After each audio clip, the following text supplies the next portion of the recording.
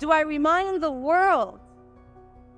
Do I remind you all that what happens to Palestinians now sets a new precedent that means that everywhere, anywhere in the globe is not safe? No, no, no, no, no. I should speak to you plainly as a mother. I should tell you that my heart breaks over and over every single day. That I cannot take another image of a baby covered in dust from the rubble that was her home, gasping for air. That I cannot handle another young girl running after her mother's corpse, asking her to get up. قومي يما, قومي يما, قومي يما.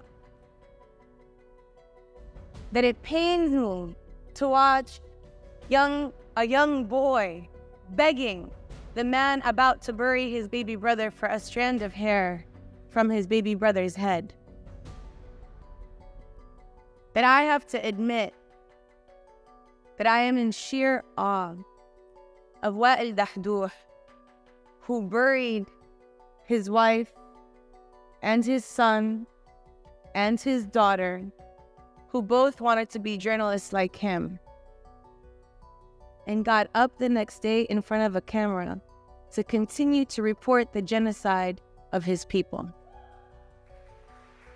That we are a remarkable people fighting for the noble cause of freedom.